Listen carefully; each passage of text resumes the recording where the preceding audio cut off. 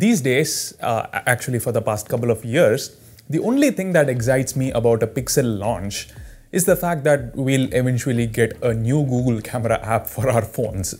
If anybody from Google is watching this and is getting pissed, well, even if I want to buy a Pixel 5, you didn't launch it in India. So yeah, guys, you read the title. Pixel 5 Google camera app has been ported to other Android phones. And the best thing about this is it's supported on a lot of phones. So your current Android phone is probably on the list. So let me show you how to install and configure it and walk you through some brand new features of GCam that were introduced with the Pixel 5. And of course, a lot of sample pictures. Let's get started.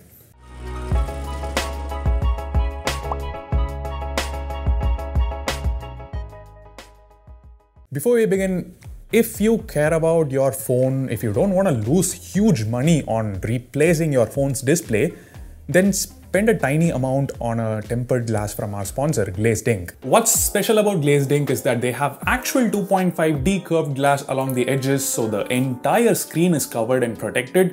No air bubbles or awkward gaps, which you might get from installing any other tempered glass in the market. Glazed Ink also has tempered glasses for a lot of other phones as well, including the Realme 7 Pro, Galaxy M51 and so on. So link in the description. Just make sure you use the promo code TJOC to get 10% discount. So first things first, do not expect this to work on phones without a Qualcomm Snapdragon chip. Traditionally, GCam ports have never really worked well on Exynos or Kirin powered phones. They work on some MediaTek powered phones, albeit with some limitations. Personally, I tried installing this Pixel 5 Google camera app on the Poco X3, the OnePlus 8 Pro and the Redmi K20 Pro, and it worked quite well on all of them. So let me show you how to install it on your Android phone. Not sure if it will work, but it's definitely worth a shot. First, visit this page on your phone's browser. The link to this page can be found in the description box below the video. Tap this link and download the APK. Now install it. If a window pops up asking for permission to install it, there is nothing to worry about. You can provide the permission. You need to tap allow for everything except for location access. That's optional. This is the Redmi K20 Pro, by the way. Like I said earlier, I installed it on the OnePlus 8 Pro as well, and as you can see, it works pretty well. And yeah, the Poco X3 too. In fact, it also works on a particular phone that hasn't even launched yet. Sorry, cannot talk about it. I'm just emphasizing on how good the support is. And not to forget, a huge thanks to all the developers behind this, most notably the senior XDA member Arnova 8G2 for making this happen. Next up, the features. What is this new GCam capable of? There's nothing outstanding about it per se. As in, there is no noticeable difference in the image quality itself. GCam version 7, which is the previous version, captures equally good pictures and videos. There is one new thing for audio quality.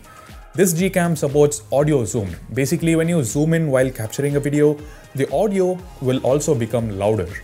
But the major improvement in this version is the user interface. It's a lot easier to use, especially for beginners or amateurs who are not really technically strong or very knowledgeable when it comes to clicking pictures. Not much to talk about the main camera screen, except GCam has smooth zoom now. It's available across all the modes. It doesn't do a hard cut. Of course, it doesn't really matter for clicking photos, but for videos, it's useful. It looks better. And after recording a video, you also get a tiny prompt here to share the video on social platforms like Instagram and WhatsApp. You can tap this settings icon and enable or disable more apps.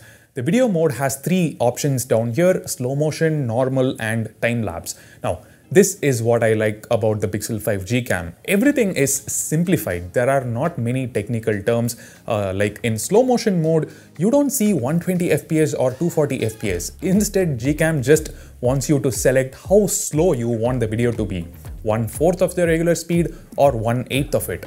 Similarly, for time-lapse, you see a multitude of options for different levels of speed, and in any mode, you can just swipe down anywhere to view the settings for that particular mode. In portrait mode, there is an auto night sight button. If it's enabled, it will automatically trigger night sight mode while capturing a portrait when it's dark out there. There is nothing much to configure here. This is a pretty bare bones version. Just one thing, on the main camera screen, swipe down and enable HDR+. That will make a huge difference to your photos. On the video mode, there are 4 stabilization options. The app also tells you which is good for what. Another new feature is the storage saver. If you're running out of storage and you're okay with temporarily compensating on the quality of photos and videos you take, you can enable this. And it will click photos and videos at lower resolutions and frame rates. Okay, enough with the walkthrough, it's time to view some samples. Here you go. These were shot on the OnePlus 8 Pro. A subtle difference here, the GCam photo has slightly more accurate colors. Same here, the GCam photo is also mildly sharper. These are from the Poco X3. Huge difference in the contrast. The blacks look blacker on the GCam image. Selfies are a no-brainer. Google camera captures much sharper, more detailed selfies. And here's a shot from the Redmi K20 Pro. Like I said earlier, this port may not work perfectly on all phones. This is a very early build. Even on the OnePlus 8 Pro, there were a few instances where we saw a green tint on the images. And in many cases, the GCam images were not very different from the stock camera ones. Sometimes they turned out worse. But yeah, like I always say in all my GCam videos, it's not like you can only use one app. Anyway, both stock camera and Google camera apps will be available on your phone. Here is a stock camera night mode versus Google camera night sight comparison. As you can see, there is noticeably less noise on the GCam image. So do have a look at a few more samples if you're interested, and let me know your thoughts about this GCam port in the comment section. Definitely try installing this, click some pictures and share them on Twitter with the hashtag technologyjock. Don't ask why, I don't know. I'm just trying to get the name out there.